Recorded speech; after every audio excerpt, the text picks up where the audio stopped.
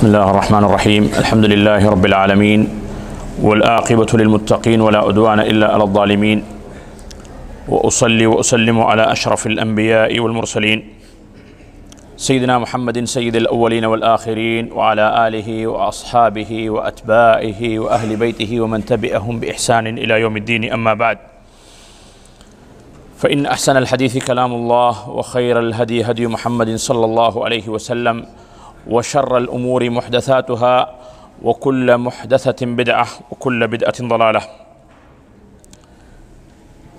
கண்ணியத்திற்கும் மதிப்புக்கும் உரிய அல்லாஹ்வின் நல்லடியார்களே, அஸ்ஸலாமு அலைக்கும் வரஹ்மத்துல்லாஹி வபரகாத்துஹு.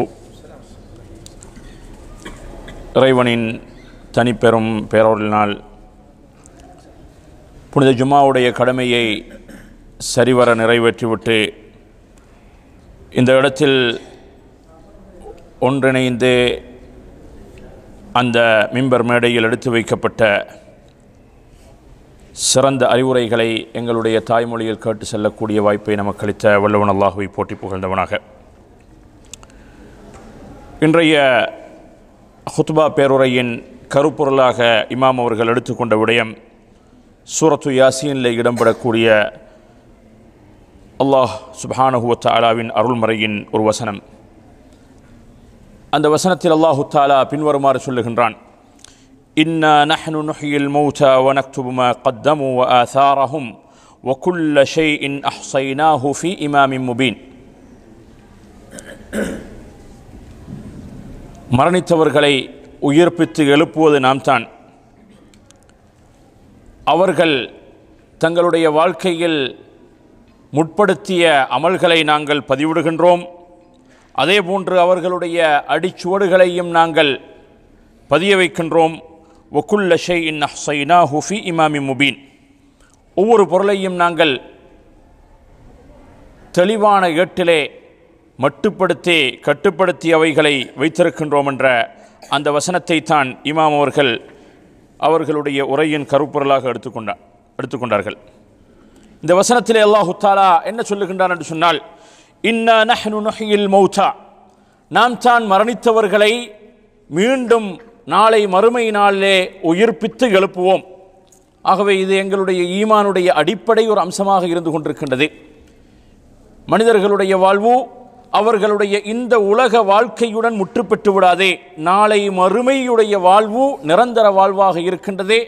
அந்த வாழ்க்கைக்காக வேண்டித்தான் மனிதன் இந்த உலகத்திலே படைக்கப்பட்டிருக்கின்றான். அந்த வாழ்க்கையை அடிப்படையாக வைத்துத்தான் இந்த உலகத்திலே நல்லமல்களை மனிதன் மேற்கொள்ளுகின்றான். ஆகவே சூனம் நரகம் என்ற அந்த நிரந்தர இரண்டு வாழ்க்கைகளையும் அடிப்படையாக கொண்ட முடிவில்லாத மறுமையுடைய வாழ்க்கை இருக்கின்றது. அது எங்களுடைய ஈமானுடைய அடிப்படை அம்சங்களில் ஒன்றாக இருந்து கொண்டிருக்கின்றது.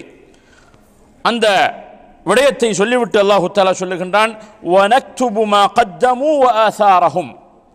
அவர்கள் முற்படுத்தியவைகளையும் அவர்களுடைய அடிச்சுவடுகளையும் நாங்கள் பதிய வைத்து விடுவோம் என்று சொல்லுகின்றான். இதுதான் இங்கே இந்த உரையுடைய கருப்பொருளாக இருந்து கொண்டிருக்கின்றது. என்ன சொல்லுகின்றான் என்று சொன்னால், அல்லாஹு தஆலா மனிதர்கள் இந்த உலகத்திலே எந்தெந்த காரியங்களை முற்படுத்துகின்றார்களோ, அது நல்ல காரியங்களாக இருக்கலாம், தீய விடயங்களாக இருக்கலாம், இவைகள் எதுவும் அல்லாஹுடைய பதிவேட்டிலே அழிந்து விடப் போவதுமில்லை, மறைக்கப்பட்டு விடப் போவதுமில்லை, மறுக்கப்பட்டு விடப் போவதுமில்லை, மறந்து விடப்பட்டு விடப் போவதுமில்லை. ஆகவே இவைகள் அனைத்தையும் நாங்கள் நிச்சயமாக பதிய வைப்போம் என்று சொல்லிவிட்டு அல்லாஹு தஆலா என்ன சொல்லுகின்றான், வ ஆசாரஹும், அவர்களுடைய அடிச்சுவடுகளையும் நாங்கள் பதிய வைப்போம் என்று சொல்லுகின்றான். ஆகவே இந்த இடத்திலே அல்லாஹு தஆலா நாளை மறுமையிலே மனிதர்களை நாங்கள் மீண்டும் உயிர்ப்பித்து எழுப்புவோம் விசாரணைக்காக. அந்த விசாரணை அடிப்படையாக வைத்து அவர்களுக்கு சுவனம் நரகம் என்ற நிரந்தர இரண்டு வாழ்க்கையில் ஒன்று அவர்களுக்காக வேண்டி நிச்சயிக்கப்படும். மாத்திரமின்றி அவைகள் அனைத்துக்கும் காரணமாக எதிர்க்கும் வனக்துபு மா கத்தமு, அவர்கள் இந்த உலக வாழ்க்கையிலே முற்படுத்தியவைகள், அவர்கள் எதையெல்லாம் இந்த உலக வாழ்க்கையிலே முன்கூட்டி செய்துவிட்டு சென்றார்களோ அவைகளை அடிப்படையாக வைத்துத்தான் அவர்களுடைய விசாரணையுடைய முடிவை அடிப்படையாக வைத்து சுவனம் நரகம். இதைத்தான் அல்லாஹு தஆலா இந்த இடத்திலே சொல்ல வருகின்றான். அதோடு சேர்த்து அல்லாஹு தஆலா சொல்லுகின்றான், வ ஆசாரஹும், அவர்களுடைய அடிச்சுவடுகளையும் நாங்கள் பதிய வைத்திருக்கின்றோம்.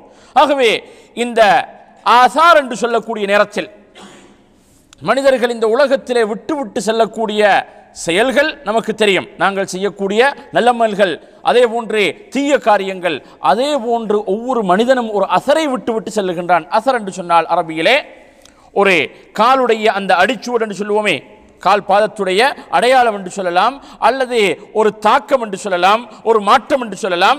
எந்த கருத்தும் பொருத்தமாகும் அசர் என்று சொன்னால்.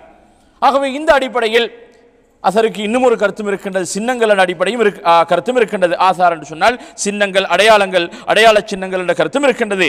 இந்த இடத்திலே அல்லாஹ் தஆலா எதை நோக்குகின்றான் என்று சொன்னால், ஒரு மனிதன் இந்த உலகத்திலே விட்டு செல்லக்கூடிய அந்த அடிச்சுவடுகளை, அவன் விட்டு செல்லக்கூடிய அந்த மாற்றங்கள் இருக்கின்றது, இவைகளை அல்லாஹ் தஆலா அவனுடைய பதிவேட்டிலே பதிய வைத்து அதை அடிப்படையாக வைத்து அவனுக்கு நன்மை தீன்மையே நாளை மறுமையிலே கொடுக்கின்றான்.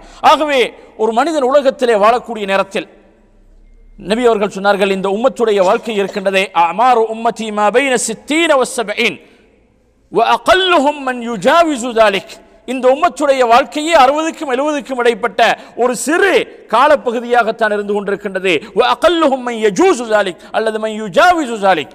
என்னுடைய உம்மத்திலே ஒரு சிலர்கள் தான் அந்த 70ஐ தாண்டியும் வாழ்வார்கள். சுப்ஹானல்லாஹ். 70ஐ தாண்டுவது என்று சொன்னால் உம்மத்திலே ஒரு சிலர்களுக்குத்தான் அந்த வாய்ப்பு கிடைக்கும் என்ற கருத்தை நபி அவர்கள் சொன்னார்கள். ஆகவே இன்று உலகத்திலே மரணிக்கக்கூடிய, அதாவது உலக மட்டத்திலே, அதாவது ஆண்கள் பெண்களுடைய அந்த வாழ்க்கையுடைய அவர்கள் வாழக்கூடிய பருவத்தை வகிக்கக்கூடிய நேரத்திலே அது சாதாரணமாக 65 அல்லது பெண்களாக இருந்தால் 62 இந்த எல்லையில் தான் இருந்து கொண்டிருக்கின்றது. ஆகவே இந்த குறிப்பிட்ட காலத்திலே ஒரு மனிதன் உலகத்திலே வாழ்ந்து விட்டு இந்த உலகத்தை விட்டு மறைந்து விடுவான். ஆனால் அவன் இந்த உலகத்திலே ஒரு மாற்றத்தை விட்டு விட்டு செல்லுகின்றானா? இதான் கேள்வி. இதான் இன்றைய ஹுத்பா பேருரையுடைய அதாவது முக்கியமான துணிப்பொருளாக இருந்து கொண்டிருந்தது. வாழ்க்கையில் நாங்கள் வாழ்ந்துவிட்டு நிச்சயமாக ஒரு நாளைக்கு அந்த அழைப்பாளருக்கு பதில் கொடுத்து, அல்லாஹ்வுடைய அழைப்பாளர் அந்த மலக்குல் மௌத்துக்கு பதில் கொடுத்து இந்த உலகத்தை விட்டும் பிரிந்து சென்று விடுவோம். ஆனால் அதற்கு பின்னால் நான் இந்த உலகத்திலே விட்டு விட்டு செல்லக்கூடிய மாற்றங்கள் என்ன, எந்த அடிச்சுவடுகளை நான் உலகத்திலே விட்டு விட்டு செல்லுகின்றேன், அதற்கு சில உதாரணங்களை தான் ஹதீப் அவர்கள் எடுத்து வைத்தார்கள். ஆகவே நாங்கள் விட்டு விட்டு செல்லக்கூடிய அந்த மாற்றங்கள், அந்த அடையாளங்கள் எதுவாக இருக்கலாம்? ஒரு சாதாரண வார்த்தையாக இருக்கலாம், நாங்கள் மதிக்காத, நாங்கள் பொருட்படுத்தாத ஒரு வார்த்தையாக இருக்கலாம். அந்த வாழ்க்கை நாளை மறுமை வரைக்கும் இந்த உலகத்திலே நிலைத்திருந்து அது அந்த மனிதனுக்கு நன்மையை கொடுத்து கொண்டே இருக்கும். நாளை மறுமையிலே மிகப்பெரிய நன்மைகளுக்கு சொந்தக்காரனாக இந்த ஒரு வார்த்தையை பேசிய மனிதனாகலாம். அதற்கு எதிர்மறையிலே அது ஒரு தீய வார்த்தையாக இருந்தால் அந்த வார்த்தையை அடிப்படையாக வைத்து யாரெல்லாம் வழி தவறினார்களோ, யாரெல்லாம் அந்த தீய செயலில் ஈடுபட்டார்களோ அவர்கள் அனைத்து பேர்களுடைய பாவத்துக்கும் சொந்தக்காரனாக அதற்கு வித்திட்ட இந்த பாவி, இந்த அநியாயக்காரன் நாளை மறுமையிலே அல்லாஹ்வுடைய நீதிமன்றத்திலே நிறுத்தப்படுவான் என்பதையும் நாங்கள் மறந்துவிடக்கூடாது. அதைத்தான் அல்லாஹ் சொல்லுகின்றான், வனக்துபு ஆசாரஹும், அவர்களுடைய மாற்றங்கள், அவர்களுடைய அடிச்சுவடுகளையும் நாங்கள் பதிய வைத்து விடுவோம் என்று சொல்லுகின்றான். ஆகவே இதற்கு ஒரு உதாரணமாக சொன்னார்கள். அதாவது சூரத்துல் புரூஜ் என்று சொல்லி வரக்கூடிய அந்த அத்தியாயத்தை பற்றி நாங்கள் படித்து வைத்திருக்கின்றோம். வஸ்ஸமாஇ ذاتில் புரூஜ் என்று ஆரம்பிக்கக்கூடிய அந்த அத்தியாயத்திலே அல்லாஹ் தஆலா முன்னைய சமுதாயத்திலே நடந்த ஒரு நிகழ்வை அல்லாஹ் தஆலா அந்த இடத்திலே சுட்டி காட்டுகின்றான். குதில அஸ்ஹாபுல் உக்தூத் அன்னாரி ذاتில் வகூத் இத்ஹும் அலைஹா குஊத் வஹும் அலா மா யஃஅலூன பில் முஃமினீன ஷுஹூத் வமா நகமு மின்ஹும் இல்லா அன் யுமினு பில்லாஹில் அஸீஸில் ஹமீத் என்று வரக்கூடிய அந்த தொடர் வசனங்களிலே இந்த அரபு நாட்டிலே இருக்கக்கூடிய அரேபிய தீபகற்பத்திலே தென்பகுதியில் இருக்கக்கூடிய நஜ்ரான் என்ற பகுதியிலே நபி அவர்களுக்கு முன்னால், நபி ஈசா அலைஹிஸ்ஸலாம் அவர்களுக்கும் நபி அவர்களுக்கும் இடைப்பட்ட காலப்பகுதியிலே நடந்த ஒரு சம்பவத்தை அல்லாஹ் தஆலா இந்த இடத்திலே சுட்டி காட்டுகின்றான். அது ஒரு நீண்ட சம்பவம். அதை சொல்வதாக இருந்தால், விரிவாக சொல்வதாக இருந்தால் நிறைய நேரம் எடுக்கும். ஆனால் ஆதாரத்துக்குரிய பகுதியை மாத்திரம் நாங்கள் எடுத்துக்கொள்வோம். அந்த அத்தியாயத்திலே அல்லாஹ் தஆலா சொல்லுகின்றான், ஒரு சமுதாயம் தீ கிடங்குகளிலே போட்டு அழிக்கப்பட்டதை சொல்லுகின்றான். அதற்கான காரணத்தை ஹதீஸிலே நாங்கள் பார்க்கக்கூடிய நேரத்திலே முஸ்லிமுடைய சஹீஹான ரிவாயத்திலே வந்திருக்கின்றது. அந்த மன்னர், ஒரு கொடிய மன்னர் இருந்தார். அந்த மன்னருடைய காலத்திலே அவனுக்கு ஒரு சூனியக்காரன் இருந்தான். அந்த சூனியக்காரன் அவன் அதாவது மரணிக்கும் தருணம், முதிய வயதை அடைந்த நேரத்திலே மன்னரிடத்திலே சொன்னார், நான் இனி மரணித்து விடுவேன், இந்த சூனிய கலையை கற்றுக்கொள்வதற்கு இந்த சமுதாயத்திலே சிறந்த ஒரு நல்ல அதாவது துணிவுள்ள அதே போன்று விவேகியான ஒரு பையனை தெரிந்தெடுத்து தாருங்கள் என்று சொன்ன நேரத்திலே அந்த மன்னர் ஒரு பையனை தெரிவு செய்து அந்த சூனியத்தை கற்றுக் கொடுப்பதற்காக வேண்டி அந்த சூனிய காரணத்திலே அனுப்பிய சம்பவத்திலே அது நீண்ட சம்பவம். அதை கற்றுக்கொண்ட அந்த வாலிப அந்த பையன் சிறுவன் அதாவது அந்த சூனியக்காரன் உண்மையாளனா பொய்யனா என்று தெரிவு செய்வதற்காக வேண்டி ஒரு ஃபாதிரிடத்திலும் அவனுடைய வழியிலே சென்று கொண்டிருக்கக்கூடிய நேரத்திலே அந்த ஃபாதிரிடத்திலே மார்க்கத்தையும் கற்றுக்கொண்டு இந்த நீண்ட சம்பவம் வருகின்றது. அந்த சம்பவத்துடைய கடைசியிலே அந்த ஃபாதிரியையும் அதை கற்றுக் கொடுத்த ஃபாதிரியையும் கொலை செய்கின்றான் அந்த மன்னர். அதே போன்றே அந்த மன்னருடைய அவையிலே இருந்த ஒரு மனிதர், ஒரு மந்திரி, அந்த மந்திரி குணப்படுத்தப்படுகின்றார். அந்த சம்பவத்தில் வருகின்றது, குணப்படுத்தப்படுகின்றார். அவருடைய பிறவி குருட்டு தன்மையிலே இருந்தே அல்லாஹுடைய பேரை சொல்லி குணப்படுத்தப்படுகின்றார். அதற்கு பின்னால் அவனையும் அந்த மன்னர் என்ன செய்து விடுகின்றான், நீ இந்த மார்க்கத்திலே இருந்து இந்த கொள்கையிலே இருந்து விலகவில்லை என்று சொன்னால் உன்னையும் கொலை செய்து விடுவேன் என்று அந்த இருவர்களையும் கொலை செய்துவிட்டு இந்த பையனையும் அழைத்து சொல்லுகின்றான். உன்னுடைய ரப்பு யாரு? என்னை தவிர உனக்கு ரப்பு இருக்கின்றார்களா என்று கேட்ட நேரத்திலே ஆம், என்னுடைய உன்னுடைய ரப்பாகிய அல்லாஹ் என்று ஒரு இறைவன் இருக்கின்றான் என்று துணிவுடன் அந்த பையன் சொல்ல இந்த மன்னர் சொல்லுகின்றார், இந்த கொள்கையிலே இருந்து நீ விலகவில்லை என்று சொன்னால் உன்னையும் இந்த முன் சென்ற இருவர்களையும் கொலை செய்ததை போன்று நான் கொலை செய்து விடுவேன் என்று மிரட்டுகின்றான். அப்பொழுது அந்த வாலிபன் சொல்லிவிடுகின்றான், லஸ் இன்னக லஸ்த பிகாதிலி, உன்னால் என்னை கொலை செய்ய முடியாது, உன்னால் என்னை கொலை செய்ய முடியாது என்று வாதிட்ட நேரத்திலே அவனை ஒரு அதாவது மலையுச்சிக்கு அழைத்து செல்லும்படியும் அதே போன்று கடல் நடுவுலே ஒரு தோணியிலே அழைத்து சென்று அவனை தள்ளிவிடும்படியும் மன்னர் சொன்ன நேரங்களில் எல்லாம் அந்த சந்தர்ப்பங்களிலே அவனுடைய மன்னருடைய சகாக்கள் இவனை கொலை செய்வதற்கு முற்பட்ட நேரத்தில் எல்லாம் இந்த வாலிபன் சொன்ன ஒரே ஒரு வார்த்தை தான், அல்லாஹும் மக்ஃபினீஹிம் பிமா ஷிஅத், இறைவா நீ நாடிய முறையிலே இவர்களுடைய தீன்மையிலே இருந்து என்னை பாதுகாத்து விடுவாயாக என்று சொன்ன நேரத்திலே அந்த தோணி பிறழுகின்றது. அதே போன்று அந்த மலை நடுங்குகின்றது. இவர்கள் அனைத்து பேர்களும் அழிய அந்த வாலிபன் அப்படியே பாதுகாத்து மன்னரிடத்திலே வருகின்றார். சுருக்கமாக சொல்றேன், பின்னால் உள்ள விடயத்தை சொல்வதற்காக வேண்டி. இந்த சந்தர்ப்பத்திலே மன்னர் சொல்லுகின்றான், இப்பொழுதே இந்த வாலிபன் சொல்லுகின்றான் மன்னரை பார்த்து, என்னால் உன்னை கொலை செய்யவே முடியாது, நான் சொல்லும் விதத்தில் தான் என்னை உன்னால் கொலை செய்யலாம் என்று சொல்லிவிட்டு சொல்லுகின்றான். மக்களை எல்லாம் ஒரு திறந்த வழியிலே ஒன்று கூட்ட வேண்டும். அந்த வாலிபனுடைய நுணுக்கத்தை பாருங்கள் சோர்களே. இந்த கொள்கை என்னுடன் அப்படியே என்னுடைய மறைவுடன் என்னுடைய அழிவுடன் முடிந்து விடக்கூடாது. இந்த ஊரில் இருக்கக்கூடிய எல்லா ஜனங்களையும் ஒரு திறந்த வழியிலே நீ ஒன்று திரட்டி என்னை நீ அந்த மக்களுக்கு மத்தியிலே அழைத்து வந்து ஒரு கம்பத்திலே என்னை தூக்கி அப்படியே தொங்கவிட்டு என்னுடைய அம்புக்கூடு இருக்கின்றது, அந்த அம்புக்கூட்டிலே இருந்து ஒரு அம்பை எடுத்து என்னுடைய வில்லையும் நீ எடுத்து அதனுடைய நடுவிலே அம்பை வைத்து நீ ஒரு வார்த்தை சொல்லி என்னின் மீது எறிய வேண்டும். பிஸ்மில்லாஹி ரப்பில் குலாம், அல்லாஹுடைய பெயரை கொண்டு நான் எறிகின்றேன்.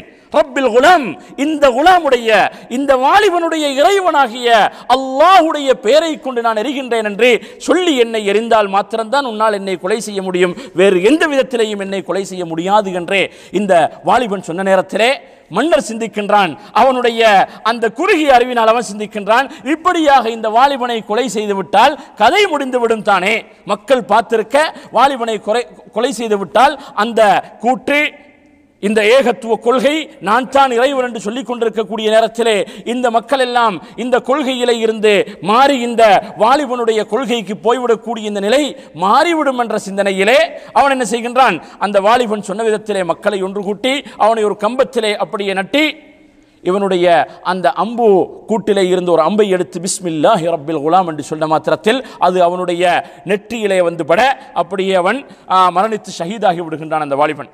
அப்பொழுது குழுமி இருந்த மக்கள் எல்லாம் என்ன சொல்லி விடுகின்றார்கள், ஆமன்னா பிரப்பில் குலாம், நாங்கள் எல்லா பேர்களும் அந்த வாலிபனுடைய ரப்பை ஈமான் கொண்டு விட்டோம், யாரென்று கூட தெரியாது, அந்த ரப்பு யாரென்று கூட தெரியாது என்ன சொல்லி விடுகின்றார்கள். அந்த அளவுக்கு அவர்கள் வழிகாட்டில் இருந்தார்கள், இந்த மன்னருடைய கொள்கையில இருந்தார்கள். ஆகவே அந்த மக்கள் எல்லாம் என்ன சொல்லி விடுகின்றார்கள், ஆமன்னா பிரப்பில் குலாம், ஆமன்னா பிரப்பில் குலாம் என்று ஒட்டுமொத்த ஊரு அந்த ஜனங்கள் அனைத்து பேர்களும் ஏகத்துவ கொள்கையிலே திரண்டு விடுகின்றார்கள். இப்பொழுது இவன் நினைத்ததற்கு நேர்மாற்றமாகத்தான் இதனுடைய முடிவு அமைந்தது. அப்பொழுது அந்த மக்களை எல்லாம் அந்த நேரத்திலே தான் ஒரு தீக்கடங்கிலே அவன் அப்படியே எரிகின்றான். அதிலே ஒரு கை குழந்தை பேசிய சம்பவம் எல்லாம் வருகின்றது. இதில் எதை நாங்கள் ஆதாரத்துக்கு எடுக்கின்றோம் என்று சொன்னால், இந்த வாலிபனுடைய ஒரு துணிவு, அவனுடைய ஒரு வார்த்தை, அந்த வார்த்தை பிஸ்மில்லாஹி ரப்பில் குலாம் என்று சொல்லக்கூடிய வார்த்தையை வைத்து நீ என்னை எரிந்தால் தான் என்னை கொலை செய்யலாம் என்று சொன்ன நேரத்திலே அந்த ஒரு சமுதாயமே இஸ்லாத்துக்கு வருவதற்கும் ஏகத்துவ கொள்கையிலே இணைவதற்கு இந்த ஒரு வார்த்தை காரணமாகிவிட்டது. அதனால் தான் நபி அவர்கள் சொன்னார்கள், இன்ன ரஜுல லயதகல்லமு பில் கலிமத்தி மின் ரிதுவானில்லாஹ் லா யுல்கி லஹா பாலா. ஒரு மனிதன் ஒரு வார்த்தை பேசுகின்றான், அது அல்லாஹ்வுக்கு பொருத்தமான ஒரு வார்த்தையாக இருக்கும், அதை அவன் பொருட்படுத்த மாட்டான், சும்மா பேசிவிட்டு செல்லுவான். ஆனால் அதன் மூலமாக அவன் நாளை மறுமையிலே உயர் அந்தஸ்தை அடைகின்றான். அதற்கு எதிர்மறையிலே இன்னும் ஒரு மனிதன் ஒரு சாதாரண வார்த்தையை தான் பேசுகின்றான், அது ஒரு சாதாரணமான வார்த்தையாக இருக்கும், ஆனால் அல்லாஹ் விரும்பாத ஒரு வார்த்தையாக இருக்கும், அல்லாஹ்வுடைய வெறுப்பை சம்பாதிக்கக்கூடிய ஒரு வார்த்தையாக இருக்கும். அதை பொருட்படுத்தாமல் அவனுடைய நாவிலே இருந்து வெளியேற்றி விடுகின்றான், வாயிலே இருந்து வெளியேற்றி விடுகின்றான். அதன் மூலமாக லயஹ்வி பிஹா ஃபீ ஜஹன்னம 70 ஹரீஃபா, நரகத்துடைய கீழ்மட்டத்திலே 70 படித்தரங்கள் அவன் கீழே தூக்கி எறியப்படுகின்றான் இந்த ஒரே ஒரு வார்த்தையின் மூலமாக. ஆகவே அல்லாஹ் என்ன சொல்லுகின்றான், வனக்துபு ஆசாரஹும், அவர்களுடைய அடிச்சுவடுகளை, அவர்கள் உலகத்திலே விட்டு சென்ற மாற்றங்களை நாங்கள் பதிய வைப்போம். அந்த பையன், அந்த சிறிய வாலிபன், அவனுடைய துணிவான அந்த வார்த்தையின் மூலமாக ஒரு சமுதாயம் ஏகத்துவ கொள்கைக்குள்ளே வருகின்றது. இறுதியிலே அவர்கள் அனைத்து பேர்களும் ஒட்டுமொத்தமாக கருவறுக்கப்படுகின்றார்கள், அனைத்து பேர்களும் அழிக்கப்படுகின்றார்கள். அல்லாஹ் என்ன சொல்லுகின்றான், குத்தில அஸ்ஹாபுல் உஹ்தூத், அந்த அநியாயத்தை அக்கிரமத்தை செய்தவர்களுக்கு அல்லாஹ்வுடைய சாபம் உண்டாகட்டும் என்று சொல்லிவிட்டு அந்த வசனத் தொடரிலே இறுதியிலே சொல்லுகின்றான், இன்னல்லதீன ஆமனு வ அமிலுஸ் ஸாலிஹாத்தி லஹும் ஜன்னாத்துன் தஜ்ரி மின் தஹ்திஹல் அன்ஹார் ذلكல் ஃபௌஸுல் கபீர். ஈமான் கொண்டு நல்லறன் புரிந்தவர்கள் இருக்கின்றார்களே, அவர்கள் தான் வெற்றி பெற்றவர்கள், அதுதான் மிக மகத்தான வெற்றி என்று சொல்லுகின்றான். இவர்கள் முழுமையாக கருவறுக்கப்படுகின்றார்கள். அனைத்து மக்களும், அந்த கொள்கையை ஏற்றவர்கள் அனைத்து பேர்களுமே அந்த தீக்கிடங்களே போட்டு பொசிக்கப்படுகின்றார்கள். அல்லாஹ் என்ன சொல்லுகின்றான், ذلكல் ஃபௌஸுல் கபீர், இதுதான் மகத்தான வெற்றி. ஆகவே இதான் அல்லாஹ்வுடைய அளவுகோல். எங்களுடைய அளவுகோல்லே இது படுதோல்வி அல்லவா? இவர்கள் அனைத்து பேர்களும் அழிக்கப்பட்டு விட்டார்கள். அவர்களுடைய அந்த மாற்று கொள்கைகளை இருந்திருந்தால், மன்னருடைய கொள்கைகளை இருந்தால் தங்களுடைய உயிரை தக்க வைத்துக் கொண்டிருக்கலாமே. ஆனால் அந்த பையனுடைய, அந்த வாலிபனுடைய கருத்தை கேட்டு இவர்கள் இஸ்லாத்திலே இணைந்ததனால் அனைத்து பேர்களும் அழிக்கப்பட்டார்களே. ஆகவே இது தோல்வி என்றுதான் எங்களுடைய அளவுகோல்ல இருக்கும். ஆனால் அல்லாஹ் என்ன சொல்லுகின்றான், ذلكல் ஃபௌஸுல் கபீர், அதுதான் பெரிய வெற்றி, மகத்தான வெற்றி, உயரிய வெற்றி, மிகப்பெரிய வெற்றியை கொண்டார்கள், அடைந்தார்கள். யாரு? அந்த கிடங்கிலே போட்டு புசிக்கப்பட்டவர்கள். ஆனால் அந்த அக்கிரமத்தை செய்தவர்களை பற்றி அல்லாஹ் என்ன சொல்லுகின்றான், நாளை மறுமை வரைக்கும் அவர்கள் மூமின்களுடைய நாவினால் சபிக்கப்பட்டு கொண்டிருக்கின்றார்கள். கூத்தில அஸ்ஹாபுல் உஹ்தூத் அன்னாரி தாத்தில் வகூத், அந்த தீப்பிழம்புகளை உடைய, அந்த தீக்கிடங்கை உடையவர்கள், அந்த காரியத்தை செய்தவர்கள் சபிக்கப்பட்டு விட்டார்கள், அல்லாஹ்வுடைய சாபத்துக்கு உண்டானவர்கள் என்று நாள்தோறும் எத்தனை இலட்சம் மில்லியன் தடவைகள் அந்த வசனங்கள் படிக்கப்படுகின்றது. மூமின்களுக்கு மத்தியிலே அவர்கள் சாபத்துக்கு ஆளாகி கொண்டிருக்கின்றார்கள். இவர்கள் வெற்றியை அடைந்து கொண்டே இருக்கின்றார்கள். வெற்றிக்கு உரியவர்கள் நாளை மறுமையிலே அதை நிதர்சனமாக இரு சாரார்களும் அல்லாஹ்வுடைய சன்னிதானத்திலே காண இருக்கின்றார்கள். ஆகவே ஒரு வார்த்தையின் மூலமாகவும் ஒரு மனிதன் என்ன செய்யலாம், அவனுக்கான ஒரு மாற்றத்தை இந்த உலகத்திலே விட்டுவிட்டு செல்லலாம். அல்லது அவனுக்கு கொடுக்கப்பட்ட செல்வம், அந்த பொருளாதாரத்தின் மூலமாகவும் ஒரு மாற்றத்தை இந்த உலகத்திலே விட்டுவிடல் சென்றாம். அது ஒரு ஆடையாக இருக்கலாம், அவன் கொடுக்கக்கூடிய ஒரு தங்கவள்ளி நாணயமாக இருக்கலாம், அல்லது கையளவு அவன் அப்படியே அளந்து கொடுக்கக்கூடிய ஒரு உணவாக இருக்கலாம், ஒரு உணவுப் பொருளாக இருக்கலாம். இதற்கும் முஸ்லிம்லே ஹதீஸ் வந்திருக்கின்றது. ஜரீர் இப்னு அப்துல்லா ரலியல்லாஹு தஆலா அன்ஹு அவர்கள் சொல்லுகின்றார்கள், ஒரு நாள் தினம் நபி அவர்களுடன் நாங்கள் பகலுடைய முற்பகுதியிலே நாங்கள் பள்ளியிலே உட்கார்ந்து கொண்டிருந்தோம், மஸ்ஜிது நபவியிலே. அந்த நேரத்திலே முதற் கோத்திரத்தை சேர்ந்த ஒரு கூட்டம் வருகின்றார்கள். அவர்கள் வாளை ஏந்தியவர்களாக, கிழிந்த ஆடைகளுடன், அதாவது பரட்டை முடிகளுடன், அவர்களுடைய வறுமை மிகவும் தெளிவாக விளங்குகின்றது. வறுமையிலே வாடியவர்களாக மஸ்ஜிது நபவியை நோக்கி நபி அவர்களை பக்கம் அவர்கள் வந்து கொண்டிருக்கின்றார்கள். இந்த காட்சியை பார்த்த நேரத்திலே நபி அவர்களுடைய முகம் மாறிவிட்டது. முகத்திலே ஒரு பெரிய மாற்றத்தையும் கவலையையும் பார்த்தோம். என்னுடைய இந்த சாம்ராஜ்யம், இந்த ஈமானிய சாம்ராஜ்யத்தை நான் மதீனாவிலே நான் அப்படியே ஏற்பாடு செய்திருக்கின்றேன், அதை நான் கட்டி எழுப்பி இருக்கின்றேன். ஆனால் இந்த மக்களுக்கு உதவி செய்வதற்கு என்னிடத்திலே வசதி இல்லையே என்ற கவலையிலே நபி அவர்கள் அப்படியே அவர்களுடைய முகம் மாறிவிட்டதை நான் பார்த்தேன் என்று சொல்லி யார் சொல்லுகின்றார்கள், ஜரீர் இப்னு அப்துல்லா ரலியல்லாஹு தஆலா அன்ஹு அவர்கள் சொல்லுகின்றார்கள். அந்த நேரத்திலே நபி அவர்கள் உடனடியாக என்ன செய்கின்றார்கள்? தொழுகையுடைய நேரம் வருகின்றது, தொழுகின்றார்கள். தொழுதுவிட்டு ஒரு பிரசங்கத்தை அவர்கள் நிகழ்த்துகின்றார்கள். முன்னால் நாங்கள் ஓதக்கூடிய அந்த குர்ஆனுடைய வசனங்கள் இருக்கின்றது. யா அய்யுஹன்னாசு தக்கூ ரப்பக்கும் யா அய்யுஹன்னாசு தக்கூ ரப்பக்கும் அல்லதீ خلقكم من نفس واحدة வரக்கூடிய சூரத்துன் நிசாவுடைய வசனம். அதே போன்று சூரத்துல் ஹஷ்ரிலே யா அய்யுஹல்லதீன ஆமனு தக்குல்லாஹ வல் தன்துர் நஃப்சுன் மா கத்தமத் லிகத் என்று சொல்லக்கூடிய தக்வாவை வலியுறுத்தக்கூடிய வசனங்களை படித்துவிட்டு நபி அவர்கள் அவர்களுடைய பிரசங்கத்திலே ஆரம்பமாக என்ன சொல்லுகின்றார்கள்? தஸத்தக ரஜுலுன் மின் தீனாரிஹி, ஒரு மனிதன் என்ன செய்யட்டும், அவனிடத்தில் இருக்கக்கூடிய தங்க நாணயங்களிலே ஒரு தங்க நாணயத்தை அல்லாஹ்வுடைய பாதையிலே தர்மம் செய்யட்டும். மின் திர்ஹமிஹி, அவனிடத்தில் இருக்கக்கூடிய வெள்ளி காசுகளிலே ஒரு பகுதியை தர்மம் செய்யட்டும். மின் சௌபிஹி, மேலதிகமாக இருக்கக்கூடிய ஒரு ஆடையை அல்லாஹ்வுடைய பாதையிலே தர்மம் செய்யட்டும். மின் சாஇ புர்ரிஹி மின் சாஇ தம்ரிஹி, அவனிடத்தில் இருக்கக்கூடிய தானியங்களாக இருக்கலாம், அது பேரித்தம்பளமாக இருக்கலாம், அதிலே ஒரு பகுதியை அவன் தர்மம் செய்யட்டும். அதுவும் இல்லை என்று சொன்னால் வலௌ பிஷிக்கி தம்ரா, ஒரு பேரித்தம்பளம் தான் இல்லை என்று சொன்னால் ஒன்று இருந்தால் அதை பிரித்து அதிலே ஒரு கீர்த்தையாவது அல்லாஹ்வுடைய பாதையிலே தர்மம் செய்யட்டும் என்று நபி அவர்கள் தர்மத்தை அப்படியே வலியுறுத்தி கொண்டே அவர்களுடைய உரையை செய்து கொண்டிருக்கின்றார்கள். அந்த நேரத்திலே ஒரு அன்சாரி சஹாபி என்ன செய்கின்றார்கள்? அவர்கள் அவர்களுடைய கையுடைய அளவுக்கு வீட்டில் இருந்து ஒரு தானியத்தை சுமந்து வருகின்றார்கள். அது அவருடைய கையை மிகைத்து நிற்கும் அளவுக்கு, கொட்டக்கூடிய அளவுக்கு ஒரு தானியத்தை ஒரு பகுதி அவருடைய 2 கைகளையும் சுமந்து வருகின்றார்கள். அதற்கு பின்னால் அதை பார்த்தவர்கள் அப்படியே உற்சாகப்பட்டு எல்லா பேர்களும் பின்னால் சிலர்கள் ஆடையை எடுத்து வர, சிலர்கள் நாணயங்களை எடுத்து வர, மற்றும் சிலர்கள் உணவுப் பொருள்களை எடுத்து வர மஸ்ஜிது நபவியிலே 2 பெரிய குவியல்கள், ஒரு உணவு குவியலும் மறுபுறத்திலே ஆடையும், இந்த 2 குவியல்களை நான் பார்த்தேன். அந்த நேரத்திலே நபி அவர்களுடைய முகம் அப்படியே மலர்ந்திருக்க நான் பார்த்தேன். அவர்களுடைய முகம் ஒரு காசை போன்று அப்படியே மலர்ந்திருந்தது, அழகாக பிரகாசித்திருந்தது. அந்த நேரத்திலே நபி அவர்கள் ஒரு செய்தியை சொல்லுகின்றார்கள். முக்கியமான ஒரு மெசேஜையும் அந்த இடத்திலே பாஸ் பண்ணி விடுகின்றார்கள். என்ன சொல்லுகின்றார்கள்? மன் சன்ன ஃபில் இஸ்லாமி சுன்னத்தன் ஹஸனத்தன் ஃபலஹு அஜ்ருஹா வ அஜ்ரு மன் அமில பிஹா. இந்த இஸ்லாத்திலே யார் ஒரு மனிதர் ஒரு நல்ல காரியத்துக்கு வித்திடுகின்றாரோ, அதை சமுதாயத்துக்கு அப்படியே எடுத்து வைக்கின்றாரோ, அதனுடைய கூலி அவருக்கு கிடைக்கும். அதற்கு வித்திட்டதற்காக, அதற்கான அதை முற்படுத்தியதற்காக, அதை அறிமுகப்படுத்தியதற்கான நன்மை அவரை சாரும். அதே போன்று வஅஜ்ரு மன் அமில பிஹா மின் பஅதிஹி மின் கைரி அன் யன்குஸ மின் உஜூரிஹிம் ஷை, அவருக்கு பின்னால் அவரை ஃபாலோ பண்ணவர்கள் இருக்கிறார்களே, அவரை தொடர்ந்து அந்த நல்ல காரியத்தை செய்தவர்கள், இவர்களுடைய நன்மை போன்ற ஒரு பகுதி அவருக்கு கிடைக்கும். ஆனாலும் அதை செய்தவர்களுடைய நன்மையிலே எந்த குறையும் ஏற்படாது. சுப்ஹானல்லாஹ், எந்த குறையும் ஏற்படாது. அதைத்தான் அன்றே ஒரு அறிஞர் ஒரு கேள்வி பதில் நிகழ்ச்சியிலே சொல்லுகின்றார். அந்த அறிஞரிடத்திலே வந்து கேட்கின்றார்கள், நான் நபிக்காக வேண்டி ஒரு உம்ரா செய்வதற்கு அனுமதி இருக்கின்றதான்னு ஒரு மனிதர் கேட்கின்றார் ஒரு கேள்வியில். அல்லாஹ்வுடைய தூதருக்காக வேண்டி ஒரு உம்ரா செய்யலாமான்னு சொன்ன நேரத்திலே அந்த அறிஞர் பதில் சொன்ன முறை என்ன தெரியுமா? நபிக்காக வேண்டி உம்ரா செய்ய வேண்டிய அவசியம் இல்லை, நபிக்காக வேண்டி உம்ரா செய்ய வேண்டிய அவசியம் இல்லை.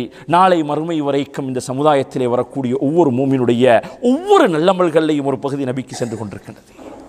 அல்லாஹுவை நமக்கு அறிமுகப்படுத்தி அந்த அல்லாஹுடைய தூதர் ஸல்லல்லாஹு அலைஹி வஸல்லம் குர்ஆனை நமக்கு கற்றுக் கொடுத்தவர்கள், ஏகத்துவத்தை நமக்கு அறிமுகப்படுத்தியவர்கள், தொழுகையை நமக்கு காட்டிக் கொடுத்தவர்கள். நான் தொழுதை போன்று நீங்கள் தொழுங்கள், நான் ஹஜ் செய்ததை போன்று நீங்கள் ஹஜ் செய்யுங்கள் என்றே ஹஜ்ஜுடைய கிரிகைகளை கற்றுக் கொடுத்தவர்கள். நோன்பை, ஜக்காத்தை, இன்ன பல அமல்கள் அனைத்தையும் நமக்கு கற்றுக் கொடுத்த அல்லாஹுடைய தூதர் ஸல்லல்லாஹு அலைஹி வஸல்லம் அவர்களுக்கு நாம் தனியாக நினைத்து நியத்து வைத்து அமல் செய்ய வேண்டிய தேவையில்லை. அது ஆட்டோமேட்டிக்காக எங்களுடைய அமல்களில் எந்த குறையுமின்றி இது போன்ற ஒரு பகுதி நபியை சென்றடைந்து கொண்டே இருக்கும் நாளை மறுமை வரைக்கும். ஆகவே ஒரு மனிதன் ஒரு நன்மைக்காக வேண்டி ஒரு நன்மையை அறிமுகப்படுத்தினால் அதை செய்யக்கூடியவர்களுடைய நன்மை குறைந்து விடாமல் அது போன்ற ஒரு பகுதி அந்த மனிதனுக்கு வந்து கொண்டே இருக்கும். அதே போன்று வமன் சன்ன ஃபில் இஸ்லாமி சுன்னத்தன் ஸய்யிஅ, இதோடு நின்று விடவில்லை. அதே போன்று இந்த இஸ்லாத்திலே ஒரு மனிதன் ஒரு தீய ஒரு வழிமுறைக்கு வித்திட்டு விட்டான் என்று சொன்னால், அதை அறிமுகப்படுத்தி விட்டான் என்று சொன்னால், அந்த தீன்மை அவனுடன் நின்றுவிட மாட்டாது. அலைஹி விஸ்ருஹா வ விஸ்ரு மன் அமில பிஹா மின் பஅதிஹி மின் கைரி அன் யன்குஸ மின் அவ்ஸாரிஹிம் ஷை, அவனுக்கும் அந்த தீன்மை அவனையும் சாரம். அவனுக்கு பின்னால் நாளை மறுமையிலே வரக்கூடிய அனைத்து பேர்களும் செய்யக்கூடிய அவனை பின்பற்றி அந்த அடிப்படையிலே அந்த சாயல்லே செய்யக்கூடிய பாவங்களுடைய ஒரு பகுதி அவனை வந்தடையும். அதனால் இவர்களுக்கு நாளை மறுமையிலே அல்லாஹ்விடத்திலே தப்பவும் முடியாது. நாம் இதை நமக்கு தெரியாது, இந்த மனிதர் தான் நமக்கு இதை அறிமுகப்படுத்தினார் என்று அந்த பாவிகளுக்கு தப்பலாமா? தப்பவும் முடியாது. அவர்களுக்கும் அந்த குற்றம் அவர்களையும் சாரம். அதை அறிமுகப்படுத்திய முதல் மனிதருக்கும் அது கிடைக்கும். அதனால் தான் குர்ஆனிலே இந்த பொது விதியை அல்லாஹ் தஆலா சொல்லி இருக்கின்றான். யாருடைய விடயத்திலே? சொல்லுங்கள் சகோதரர்களே. ஹாபீல் காபீலுடைய விடயத்திலே ஆதமுடைய 2 அந்த ஆண் மக்களும் சண்டையிட்டுக் கொண்டு காபீல் ஹாபீலை கொலை செய்ததனால் அல்லாஹ் தஆலா என்ன சொல்லுகின்றான்? அல்லாஹ் தஆலா ஒரு பொது விதியை சொல்லுகின்றான். இந்த சமுதாயத்திலே யார் ஒரு மனிதர் மன் கதல நஃப்ஸன் ஃபகஅன்னமா கதல الناس ஜமீஆ, ஒரு மனிதரை கொலை செய்தால் முழு சமுதாயத்தை கொலை செய்தது போன்று. அது பனு இஸ்ரவேலர்களுக்கு கொடுக்கப்பட்ட சட்டம். வமன் அஹ்யாஹா ஃபகஅன்னமா அஹ்யா الناس ஜமீஆ, ஒரு சமுதாயத்தை உயிர்ப்பித்தால், ஒரு மனிதரை உயிர்ப்பித்தால் ஒரு சமுதாயத்தை உயிர்ப்பித்ததை போன்று. அதனால் தான் இந்த வசனத்தை வைத்தே தஃசீருல் உலமாக்கள் விளக்கம் சொல்லுகின்றார்கள். ஆதமுடைய சந்ததியிலே எந்த ஒரு கொலை இடம்பெற்றாலும் அந்த கொலையில் அந்த பாவத்தில் ஒரு பகுதி காபீலை சாரும். சுப்ஹானல்லாஹ், காபீல் எப்போ வந்துவேன்? அப்போ இதெல்லாம் விளக்கம் இருக்கின்றது. மற்றவர்கள் செய்த குர்ஆனில் வேறு வசனம் வருகின்றதே, வலா தஸரு வாஸிரத்துன் விஸர உக்ரா, மற்றவர்கள் செய்த பாவத்துக்கு நான் துணை போக வேண்டுமா என்றதுக்கெல்லாம் விளக்கம் சொல்லப்பட்டிருக்கிறது. ஏன்? அதை அறிமுகப்படுத்திய தெரியாத ஒரு பாவத்தை மக்களுக்கு சந்தைப்படுத்தி அறிமுகப்படுத்தியது என்று சொன்னால், அது ஷிர்க் சார்ந்த விடயங்களாக இருந்தால், பித்அத் சார்ந்த விடயங்களாக இருந்தால், மார்க்கத்திலே விளையாடக்கூடிய விடயங்களாக இருந்தால் இதைவிட வலுவானதாக இருக்குமா இல்லையா? இன்று எத்தனை அனாச்சாரங்கள் பாவங்கள் என்ற அடிப்படையிலே அரங்கேற்றப்படுகின்றது. அதை மக்கள் பின்பற்றி ஃபாலோ பண்ணி செய்து கொண்டு போகின்றார்கள். அது ஒரு விடயம். ஆனால் இது இன்னும் ஒரு படித்தரம் உயர்ந்து மார்க்க சம்பந்தப்பட்ட விடயங்களாக இருந்தால், இன்று இஸ்லாத்தை மக்களுக்கு தெளிவுபடுத்துவதாக சொல்லிக்கொண்டே, இஸ்லாத்தின் பக்கம் மக்களை அழைப்பதாக சொல்லிக்கொண்டே பித்அத்துகளை அரங்கேற்றுகின்றார்கள். எங்க வந்து ஹஜ் உம்ரா குரூப்புகளை கூட்டு வந்து மக்காவுல, ஹரத்தில், மதீனாவுல இல்லாத பொல்லாத பித்அத்துகளை எல்லாம் மக்களுக்கு அறிமுகப்படுத்துகின்றார்கள். இவர்கள் போய் இன்னும் ஒரு பெரிய சமுதாயத்துக்கு சொல்ல இருக்கின்றார்கள். அதுக்கு அப்படியே மக்களுடைய உள்ளத்திலே பதிந்து நாளை மறுமை வரைக்கும் அந்த தீய செயல்கள், பித்அத்துகள், இந்த அனாச்சாரங்கள் சமுதாயத்திலே அரங்கேறும் என்றிருந்தால் அதற்கு வித்திட்டவர்கள், அதை அறிமுகப்படுத்திய அந்த அறிஞர்கள் அல்லாஹ்விடத்திலே பதில் சொல்ல வேண்டுமா இல்லையா? அவர்களுடைய பாவத்திலே ஒரு பகுதி இவர்களை சேரும், நிச்சயமாக சேரும் சகோதரர்களே. ஆகவே இந்த விடயத்திலே மிக கவனமாக இருக்க வேண்டும். ஆகவே நாங்கள் விட்டு செல்லக்கூடிய மாற்றம் அது எதுவாக இருக்கலாம், ஒரு வார்த்தையாக இருக்கலாம், அல்லது எங்களுடைய ஒரு செயலாக இருக்கலாம், எங்களுடைய பணமாக இருக்கலாம், எங்களுடைய தர்மமாக இருக்கலாம், அல்லது நாங்கள் பள்ளிகளின் பக்கம் நடக்கக்கூடிய எங்களுடைய எட்டுக்களாக இருக்கலாம். இதையும் அல்லாஹ் தஆலா பதிய வைப்பான். நாங்கள் நினைக்கக்கூடாது, பள்ளிக்கு நாங்கள் நடந்து செல்லுகின்றோமே, இந்த எட்டுக்கள் நன்மையின் பக்கம் நடந்து செல்லுகின்றோமே, ஒரு பயானை கேட்பதற்காக, ஒரு நல்ல விடயத்துக்காக, ஒரு தாவாவுக்காக, ஒரு மனிதனுக்கு உதவி செய்வதற்காக. நபியவர்கள் சொன்னார்களே, நான் என்னுடைய ஒரு சகோதரனுடைய தேவையை முடிப்பதற்காக வேண்டி அவனுடன் வழியாக சென்று அந்த தேவையை அவனுக்கு முடித்து விட்டு வருவதே என்னுடைய இந்த பள்ளியிலே ஒரு மாதம் இஅ்திகாஃப் இருப்பதை விட எனக்கு விருப்பத்துக்குரியது. மஸ்ஜிது நபவியில் ஒரு மாத இஅ்திகாஃப் இருக்கிற வாய்ப்பு கிடைக்கிறதுனா எவ்வளோ சிரமம் சோர்களே. அதை விட ஒரு சகோதரருடைய தேவையை நான் நிறைவேற்றி கொடுப்பது எனக்கு விருப்பத்துக்குரியது, எனக்கு அதைவிட மேலான விருப்பத்துக்குரிய விடயம் என்று சொன்னார்களே. அந்த அடிப்படையிலே நாங்கள் பள்ளிக்கு நடந்து செல்வதாக இருக்கலாம், ஒரு மனிதனுடைய தேவையை நிறைவு செய்வதற்காக எடுத்து வைக்கக்கூடிய எட்டாக இருக்கலாம், அல்லாஹுடைய பாதையிலே நாங்கள் செல்லக்கூடிய ஒரு தாவாவுக்காக, ஒரு மனிதனுக்கு நன்மையை சொல்வதற்கு, அல்லது ஒரு மனிதனை இஸ்லாத்தின் பக்கம் அழைப்பதற்கு நாங்கள் எடுத்து வைக்கக்கூடிய ஒரு எட்டாக இருக்கலாம். இதற்கு பெரிய நன்மை இருக்கின்றது, அதற்கும் ஆதாரம் இருக்கின்ற சோர்களே. முஸ்லிமிலே வந்திருக்கின்றது. ஜாபிர் ரலியல்லாஹு தஆலா அவர்கள் சொல்லுகின்றார்கள், ஹலத்தில் பிகாஉ ஹவுலல் மஸ்ஜித், நபி அவர்களுடைய காலத்திலே மஸ்ஜிது நபவியை சூழ்ந்திருந்த பகுதிகளிலே அப்படியே வீடுகள் எல்லாம் காலியாக இடங்கள் கொஞ்சம் கிடைத்தது. அதனால் தூர பகுதிகளில் இருந்து அந்த காலங்களில், குளிர்காலத்தில், சூடு காலத்தில் சிரமங்களை சுமந்து கொண்டு பள்ளிக்கு நடந்து வருவது சிரமமாக இருந்தது. இருள்களில், கஷ்டங்களில் வர்றது சிரமமாக இருந்தது. அதனால் பனு சலிமா கோத்திரத்தினர்கள் மஸ்ஜிது நபவியிலே இருந்து சற்று வெகு தூரத்திலே அவர்களுடைய அதாவது குடியிருப்பை அமைத்துக் கொண்டிருந்தார்கள். அவர்களுடைய வீடுகளுடைய இடங்களை இடம் மாற்றிக்கொள்ளலாம். மஸ்ஜிது நபவியை அண்மித்து அவர்களுடைய இல்லங்களை அமைத்துக் கொண்டால் நேரத்துக்கு இகாமத்தை சொன்னதுக்கு பின்னாடியும் பள்ளியில் போய் தக்பீரில் என்ன செஞ்சு கொள்ளலாம், முதல் தக்பீரில் சேர்ந்து கொள்ளலாம் நினைவு இருக்குது. பள்ளிக்கு பக்கத்தில் வீடு தேடுறதுல நல்ல விஷயம் தான். ஆனால் தேடுறதுல நான் சிலர்களிடத்தில் உள்நோக்கங்களும் இருக்கின்றது. என்ன செய்யறது, ஜும்மாவுக்கு அஸ்ஸலாமு அலைக்கும் வரஹ்மத்துல்லாஹி வபரகாத்துஹு என்று சொல்ல நேரத்தில் இறங்கலாம், அதிலிருந்து இறங்கலாம், கன்ஃபார்மாக வந்துடலாம். டார்கெட் பண்ணி வரலாம் என்றதுக்காக வேண்டியும் சில பேர் பள்ளிக்கு பக்கத்தில் வீடு தேடுறது அந்த நோக்கம் இல்லை. இவர்களுக்கு மஸ்ஜித் நபவிக்கு போய் வரலாம், நபியுடைய சபையிலே அடிக்கடி இருந்து நல்ல விடயங்களை கேட்கலாம் என்ற நன்னோக்குடன் என்ன செய்கின்றார்கள்? பனு சலிமா கோத்திரத்தினர்கள் பள்ளிக்கு பக்கத்திலே வருவதற்கான ஏற்பாடுகளை செய்து கொண்டிருப்பதாக நபி அவர்களுக்கு தகவல் கிடைக்கின்றது. நபி அவர்கள் கேட்கின்றார்கள், இன்னஹு பலகனி அன்னகும் துரீதுன அன் தன்தகிலு குர்பல் மஸ்ஜித், என்னுடைய பள்ளிக்கு பக்கத்திலே நீங்கள் உங்களுடைய வீடுகளை அமைக்கப் போவதாக ஒரு செய்தி எனக்கு கிடைத்தது, இதனுடைய உண்மை நிலை என்ன என்று கேட்ட நேரத்திலே, நாம் யா ரசூலல்லாஹ் கத் அரத்னா தாலிக், நாம் இதுக்கான ஏற்பாடுகளை செய்து கொண்டிருக்கின்றோம், இதை நாங்கள் விரும்புகின்றோம், உங்களுடைய பள்ளிக்கு பக்கத்திலே உங்களுடைய சகவாசத்திலே இருக்க வேண்டும் என்று விரும்புகின்றோம். அப்பொழுது நபி அவர்கள் சொன்னார்கள், யா பனி சலிமா தியாரக்கும் துக்தப் ஆசாருக்கும், தியாரக்கும் துக்தப் ஆசாருக்கும், பனு சலிமாவே நீங்க இருக்கிற இடத்துல இருங்க, பள்ளிக்கு பக்கத்தில் வந்துடாதீங்க, பள்ளிக்கு பக்கத்தில் வந்தாங்க. துக்தப் ஆசாருக்கும், உங்களுடைய அடிச்சுவடுகள் இருக்கின்றதே, நீங்கள் பள்ளிக்கு எடுத்து வைக்கக்கூடிய ஒவ்வொரு எட்டும் இருக்கின்றதே, இது பதியப்படும். அதைத்தான் சூரத்து யாசீனில் அல்லாஹ் தஆலா சொல்லுகின்றான், இன்னா நஹ்னு நுஹ்யில் மௌதா வனக்துபு மா கத்தமு வஆசாரஹும், அவர்களுடைய அடிச்சுவடுகளையும் நாங்கள் பதிவோம். அதற்கு ஆதாரம் என்ன? நேரடி ஆதாரம், அதற்கான விளக்கம் ஹதீஸிலே வந்திருக்கின்றது.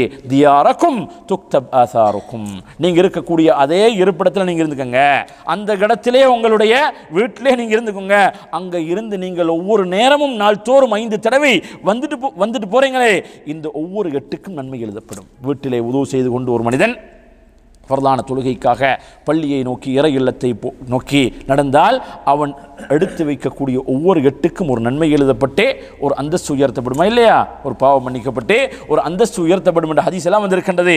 ஆகவே எவ்வளவு தூரத்துக்கு எந்த அளவுக்கு என்று சொன்னால், இந்த ஹதீஸை ஃபாலோ பண்றதுக்கு பள்ளிகளுக்கு பக்கத்தில் இருந்த முன்னோர்கள் என்ன செய்வார்களாம், அடி எனக்கு தான் பாக்கியம் கிடைக்கலையே, பள்ளியை விட்டு கொஞ்சம் தூரத்தில் இருந்து அதிக எட்டுகளை வைக்கிறதுக்கு பாக்கியம் கிடைக்கலைன்னு சொல்லி பள்ளிக்கு பக்கத்தில் இருந்தாலும் எட்டுகளை கொஞ்சம் கிட்டவாக்கி நடப்பார்களாம். நமக்கு அதுக்கு சந்தர்ப்பம் இருக்குதா? வர்றதே லாஸ்ட் மோமெண்ட்ல ஓடி மூச்சு தட்ட வந்து இமாம் ருக்கூல வந்தா சேர்ற, ருக்கூல இருக்கிற நேரம் சேரக்கூடிய சமுதாயம் விளங்க வேண்டியது என்ன? நம்மளை போன்றவர்கள் விளங்க வேண்டிய விடயம் என்ன? தியாரக்கும் துக்தப் ஆசாருக்கும், எவ்வளவு தொலை தூரத்தில் இருந்து நீங்கள் நடந்து வருகின்றீர்களோ அந்த அளவுக்கு உங்களுக்கு நன்மை அதிகமாக கிடைக்கும், அந்த அளவுக்கு தொழுகையுடைய தேட்டம் அதிகமாக இருக்கும், பெருமதி அதிகமாக இருக்கும். தூரத்தில் இருந்து வர நேரத்தில் பெருமதி அதிகமாக இருக்கும். குடும்பத்தோடு இருக்கிற நேரத்தில் பக்கத்தில் அம்மா அப்பா பக்கத்தில் இருக்கிற நேரத்தில் பெருமதி விளங்கல்ல, அவர்களை விட்டும் கடல் கடந்து வந்து விட்டோம் பெருமதி விளங்குகின்றதா இல்லையா? இது போன்றுதான் ஒவ்வொரு விடயம் அப்படித்தான் இன்றைக்கு தொழிலுடைய பெருமதி விளங்குகின்றது. செலவழித்த வீணடித்த ரியால்களுடைய பெருமதி இன்றைக்கு நிறைய பேருக்கு விளங்குதா இல்லையா? விளங்கும்.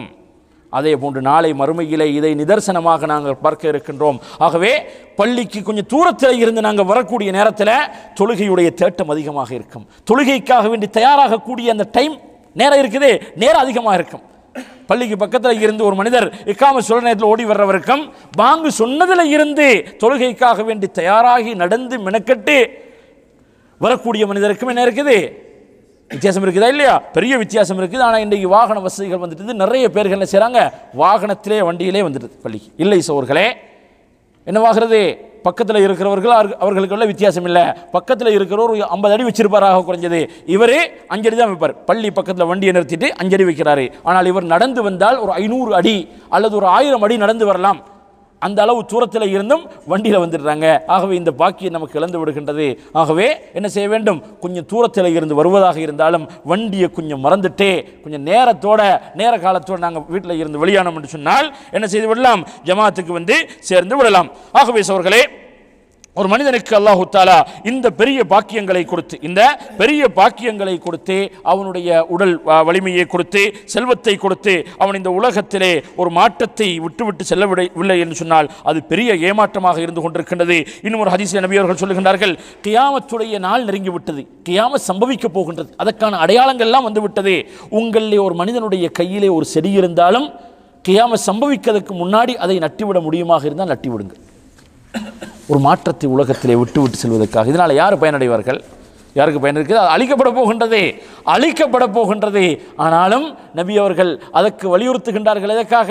நன்மை செய்வதிலே நீங்கள் குறை செய்து விடாதீர்கள். அதே போன்று அடிக்கடி நாங்கள் கேட்கக்கூடிய ஹதீஸ் தான், ஒரு மனிதன் மரணித்து விட்டால் அவனுடைய எல்லா அமல்களும் அப்படியே தரிக்கப்பட்டுவிடும், அப்படியே நின்றுவிடும். இல்லாமின் சலாஸ், 3 அமல்களை தவிர, இல்லாமின் சதகத்தின் ஜாரியா, நிரந்தரமான தர்மம், அவ் இல்மின் யுன்தஃபஉ பிஹி பிரயோசனம் பெறக்கூடிய அறிவு, அவ் வலதின் சாலிஹின் யதுஊ லஹு அவனுக்காக துஆ செய்யக்கூடிய ஒரு சாலிஹான ஒரு பிள்ளை. இந்த மூன்றையும் தவிர எல்லா சேனல்களும் என்ன செய்து விட்டுவிடும், எல்லாமே கட் ஆகிவிடும், எல்லாம் டிஸ்கனெக்ட் ஆகிவிடும். இந்த மூன்று வழிகளில் மாத்திரம்தான் எங்களுக்கு மன்னரைக்கு கபருக்கு நன்மைகள் வரக்கூடிய மூன்று வழிகள் தான் சொன்னாங்க. வேறு வழிகள் கிடையாது. வேறு ஹதீஸ்களை வந்திருக்கின்றது, ஒரு குர்ஆனை பள்ளியில் நீங்கள் வக்குஃப் செய்வது, அல்லது ஒரு அதாவது ஒரு ஆட்டை வெட்டி விடுவது, ஒரு ஓடையை வெட்டி விடுவது, இப்படியெல்லாம் வந்திருக்கின்றது. ஒரு தொழிலை நீங்கள் மற்றவர்களுக்கு கற்றுக் கொடுக்கிறது, ஒரு நல்ல விடயத்தை மற்றவர்களுக்கு அறிமுகப்படுத்துறது, இதெல்லாம் இருக்குது. ஆகவே இந்த சிறந்த வழிகளை தவிர வேறு வழிகளிலே நன்மையை நமக்கு அடைய முடியாது. அவங்க கத்தமோதி ஃபாத்திஹா ஓதி இதன் மூலமாக நன்மை அடையலாம் என்று கேட்டோம்னு சொன்னால் நன்மை அடைய முடியாது. அதையும் இந்த இடத்திலே நமக்கு விளங்கலாம். ஆகவே சோர்களே, நாங்கள் விட்டு செல்லக்கூடிய விடயங்கள் ஒரு சாதாரணமான ஒரு சிறிய விடயமாக இருக்கலாம். நபி அவர்கள் சொன்னார்கள், லா தஹ்கிரன்ன மினல் மஅரூஃபி ஷைஆ, நன்மையிலே நீங்கள் ஒரு சிறிய விடயத்தையும் அற்பமாக கருதி விடாதீர்கள் என்று சொல்லிவிட்டு ரொம்ப சின்னதை சொல்றாங்க, வலவ் அன் தல்கா அஹாக பிவஜ்ஹின் தலீக், உன்னுடைய சகோதரனை புன்முறுவலுடன் நீ ஃபேஸ் பண்ணுகின்றாயே, ஒவ்வொரு நாள் காலையிலையும் அல்லது மாலையில் அவனை சந்திக்கக்கூடிய நேரத்தில் புன்முறுவலோடு அவனோட நீ உறவாடுகின்றாயே, இப்படி தான் இருந்தாலும், இதற்குத்தான் உனக்கு முடியுமாக இருந்தாலும் நீ அதை கூட நீ குறைத்து மதித்து விடாதே, அதை கூட நீ குறைத்து மதித்து விடாதே, அதற்கும் நீ ஏற்பாடு செய்து கொள். ஆகவே ஒரு சிறிய காரியமாக இருக்கலாம். ஃபத்தகுல்லாஹ், அதாவது நபி அவர்கள் சொல்கிறார்கள், தபஸ்ஸுமுக ஃபீ வஜ்ஹி அஹீக லக ஸதகா, உன்னுடைய சகோதரனுடைய முகத்தை பார்த்து சிரிப்பது இருக்கின்றது, இதற்கு தர்மத்துடைய நன்மை எழுதப்படும், சதகாவுடைய நன்மை. நபி அவங்க சதகா பற்றி சொன்னாங்களா இல்லையா? சதகாவை பற்றி நீண்ட ஒரு ஹதீஸிலே சொன்னார்கள், ஒரு சகோதரனுடைய வாகனத்திலே அவனுடைய பொதியை சுமந்து அப்படியே எடுத்து வைக்கிறது. தனியாக சூப்பர் மார்க்கெட்டில் இருந்து ஜாமான் இறக்கிட்டு இருக்கிறாரு, யாரும் இல்லை, அவருக்கு ஆண் பிள்ளைகள் இல்லை, வீட்டில் பெண்களை வெளியெடுக்கிறதுக்கு விரும்பல, அப்படி இறக்கிட்டு இருக்கிறாரு. அடுத்த ஃப்ளட்டில் இருக்கிறவர் கையை காட்டு போகிறது, கொஞ்சம் எடுத்து ஹெல்ப் பண்ணோன்னு சொன்னால் இதுக்கு சதக்காவுடைய நன்மை இருக்கின்றது. நினைச்சு செய்தால், அந்த நியத்தோடு செய்தால் அதுக்கு சதக்காவுடைய நன்மை இருக்கின்றது. வெஹிக்கிள் பிரேக் டவுன் ஆகிருக்குது, பார்க்கறது இல்லை, சில பேர் அந்த பக்கமாக பார்க்கறது இல்லை, இவர்கிட்ட எல்லா பொருளும் இருக்குது, அதுக்கான எல்லா ஏற்பாட்டையும் அவரோட வாகனத்தை வச்சிருக்கிறாரு, அப்படி இருந்தால் பார்க்கறதும் இல்லை. நேரம் இருக்குது, ஆஃபீஸுக்கு பிஸியாக போகிறாரு, அவசரமாக போகிறாருன்னுண்டா அதுக்கு நேரம் இல்லை, அப்படி என் நிலைமை இருந்தால் வேறு விஷயம். அப்படி இல்லாமல் சும்மா எங்கேயோ போகிற வழியில் பார்த்தாலும் அடுத்த பக்கமாக பார்த்துட்டு போகிறதே, கையை காட்டினாட்டு சொன்னால் கொஞ்சம் சங்கடமாக இருக்குமே நிறுத்தாட்டி, இப்படியாக இல்லை சோர்களே. ஒரு மனிதனுக்கு எந்த முறையிலே ஒரு மோமினுக்கு அல்ல ஒரு காஃபிராக இருந்தாலும் அவனுக்கு செய்யக்கூடிய உதவி, நபி அவர்கள் சொன்னார்களே, ஃபீ குல்லி கபிதின் ரத்பத்தின் சதகா, ஈரமான ஒவ்வொரு ஈரல்லையும் சதக்கா இருக்குது. அப்படின்னு அர்த்தம் என்ன? ஈரமான ஈரலை கொண்ட ஈரல் உள்ள எல்லா பிராணிகள், அது பறவைகளாக இருக்கலாம், மிருக இனமாக இருக்கலாம், காவிராக இருக்கலாம், மோமினாக இருக்கலாம், இவனுக்கு ஒரு தண்ணி சொட்டு கொடுத்தாலும் நாய்க்கு தண்ணீர் புகட்டிய அந்த பெண்ணுடைய அந்த பெரும்பாவத்தை அல்லாஹு தஆலா மன்னித்தானா இல்லையா? மன்னித்தான். ஆகவே அதற்கான நிறைய வழிவகைகள் இருந்து கொண்டிருக்கின்ற சோர்களே. ஆகவே ஒரு மனிதன் அவனுக்கு இந்த பாக்கியங்கள் கிடைத்து அந்த ஒரு மாற்றத்தை உலகத்திலே விட்டு செல்லவில்லை என்று சொன்னால் அது ஒரு பெரிய கேவலமாக இருக்கின்றது. ஒரு ஹதீஸ்லே வந்திருக்கின்ற இந்த ஹதீஸ் சஹீஹா தைஃபா என்பதில் அறிஞர்களுக்கு மத்தியில் நிறைய கருத்து முரண்பாடுகள் இருந்த பொழுதும் அதனுடைய மீனிங்கை சொல்கிறோம். அதாவது அர்ஹமு உம்மதி பி உம்மதி அபூபக்கர், நபி அவங்க சொல்கிறாங்க, என்னுடைய உம்மத்திலே தன்னுடைய உம்மத்தின் மீது அதிகம் கருணை கொண்டவர்கள் தான் அபூபக்கர் ரலியல்லாஹு தஆலா அன்ஹு.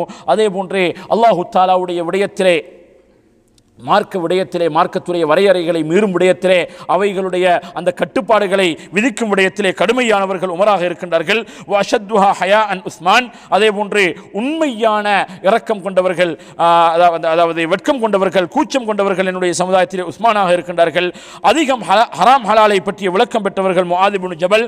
அதே போன்று குர்ஆனை அதிகம் படிக்கக்கூடியவர்கள் உபய் இப்னு கஅப். வ அலமுஹா பில் ஃபராயித், ஃபராயித் என்று சொல்லக்கூடிய இந்த அதாவது வாரிசு உரிமை, இந்த சட்டங்களை அதிகம் தெரிந்தவர்கள் ஸைத் ரலியல்லாஹு தஆலா அன்ஹு சொல்லிவிட்டு அடுத்த பகுதியிலே சொல்லுகின்றார்கள், வலி குல்லி உம்மத்தின் அமீன், ஒவ்வொரு சமுதாயத்துக்கும் ஒரு அமீன், நம்பகமான ஒரு அமீனை அல்லாஹு தஆலா நியமித்திருக்கின்றான். வ அமீனு ஹாதிஹில் உம்ம, இந்த உம்மத்துடைய அமீன் தான் அபு உபைதத் இப்னுல் ஜர்ராஹ். இந்த பகுதி புகாரியில் வந்திருக்கின்றது, சஹீஹான பகுதி. இதற்கு முன்னால் உள்ள பகுதியில் கருத்து முரண்பாடுகள் பேசப்பட்டிருக்கின்றது. வ அமீனு ஹாதிஹில் உம்ம, இந்த உம்மத்துடைய நம்பகமானவர் யார்?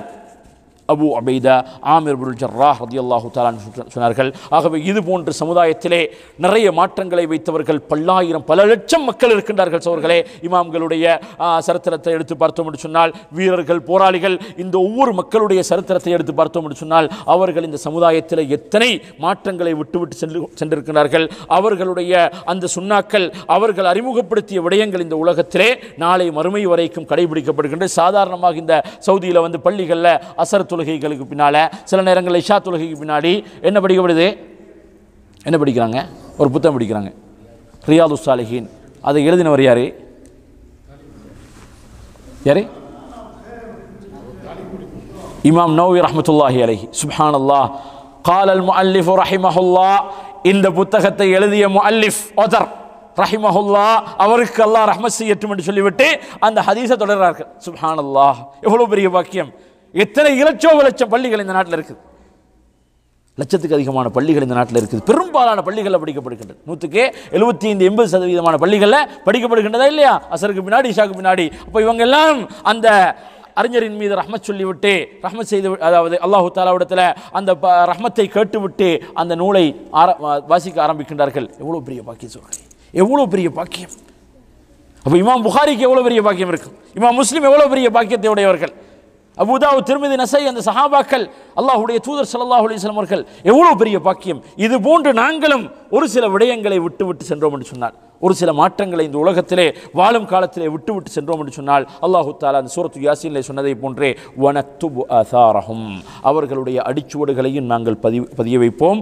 ஆனால் அதனுடைய யதார்த்த நிலைமை எங்கே விளங்கும்? நாளை மறுமையில் விளங்கும். நீ சொன்ன இந்த வார்த்தையுடைய பலன் இவ்வளோ பேர்கள் நன்மை அடைந்திருக்கின்றார்கள், இத்தனை பேர்கள் இதற்கு இந்த பாக்கியத்தை அடைந்திருக்கின்றார்கள், இந்த நன்மையை செய்திருக்கின்றார்கள் என்று சொல்லி அல்லாஹு தஆலா லட்சோபலட்ச ஜனங்களை இந்த சமுதாயத்தில் மாத்திரமல்ல, நாளை மறுமை வரைக்கும் வரக்கூடிய ஒவ்வொரு சந்ததியினர்களையும் அது தொடரும் பட்சத்திலே எல்லா பேர்களுடைய நன்மையிலும் ஒரு பகுதி நமக்கு சேருமா இல்லையா? நிச்சயமாக வந்தடையும் சகோதரர்களே.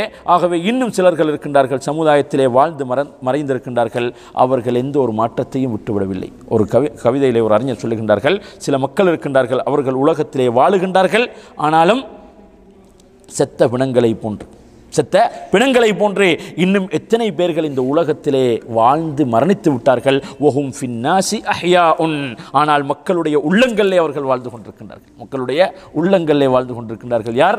சஹாபாக்கள் வாழ்ந்து கொண்டிருக்கின்றார்கள், நபிமார்கள் வாழ்ந்து கொண்டிருக்கின்றார்கள், முன்னைய இமாம்கள் வாழ்ந்து கொண்டிருக்கின்றார்கள், அறிஞர்கள், மேதைகள் வாழ்ந்து கொண்டிருக்கின்றார்கள். ஆகவே சோர்களே, இதுதான் உலகத்திலே ஒரு மனிதன் விட்டு செல்லக்கூடிய அடிச்சூடுகளாக இருக்கின்றது. அந்த பாக்கியத்தை நம் அனைவர்களுக்கும் வல்லவன் அல்லாஹு தஆலா கொடுத்தருள வேண்டும். வ ஆகிரு தஅவானா அல்ஹம்துலில்லாஹி ரப்பில் ஆலமீன். அஸ்ஸலாமு அலைக்கும் வரஹ்மத்துல்லாஹி வபரகாத்துஹு. சுப்ஹானக்கல்லாஹும்ம வபிஹம்திக், அஷ்ஹது அல்லா இலாஹா இல்லா அன்த அஸ்தக்ஃபிருக வ அத்தூபு இலைக்.